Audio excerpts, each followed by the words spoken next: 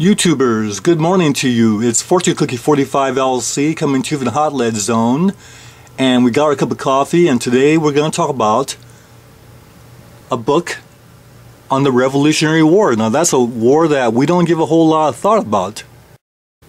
So what Todd Andrlik did in this work was to use the newspapers of the time to bring out the incidences that were part of the war through the eyes of reporters and the people of the time.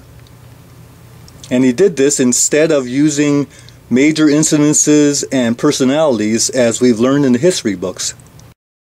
So here's Todd Andrlik's basic vehicle for this book. Before it was history, it was news. Well, if you think about it, in those days there was no media communications like we have today. No TV, no radio, no internet, no instant reporting like through tweet or social media.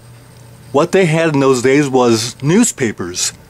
The newspapers came into the American colonies back in 1704, and that's how the people got their news, through the newspapers of the time.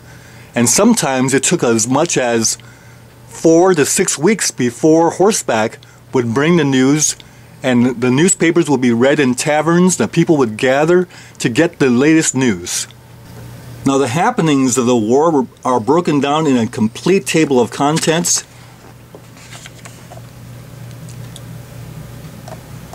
So that all the happenings of the Revolutionary War are brought out that we can look up.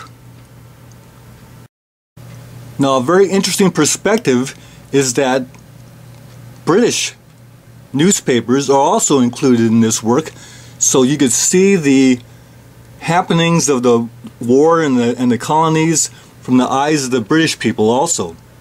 So what Todd Andrlik did was actually display the newspaper article that support the concise excerpt that Todd is bringing out, and in this case is about the Boston Tea Party. And one of the things it brings out is that the Boston Tea Party caused pollution of Boston Harbor, which affected the fishing industry.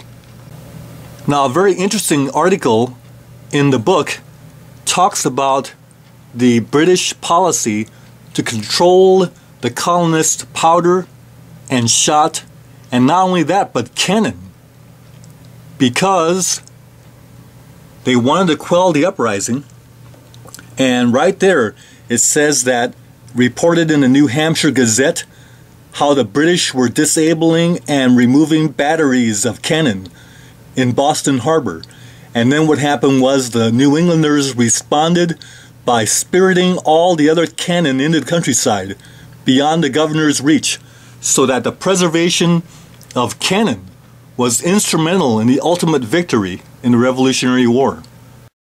Now, included in the treatise on the Declaration of Independence is this very interesting excerpt on the people of Manhattan tearing down the statue of George III and using the brass and bronze and lead to cast musket balls. Bullet casting in the Revolutionary War.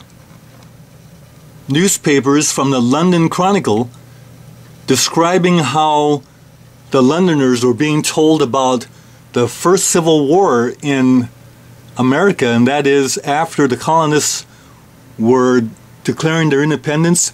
Some of the colonists sided with the British, and some of the Native Americans sided with the British, causing a civil war in America that was actually quite vicious.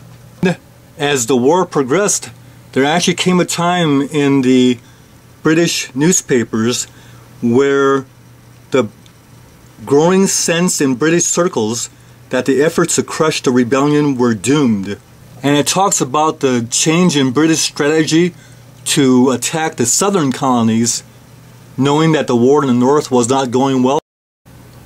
When you read this book, you can't help but be impressed by the fact that every area back on the east coast of our country is filled with history, such as when Washington took charge of the colonial forces in Cambridge, Massachusetts, right there in Boston. And even places like Williamsburg and all areas are filled with historical happenings of the Revolutionary War.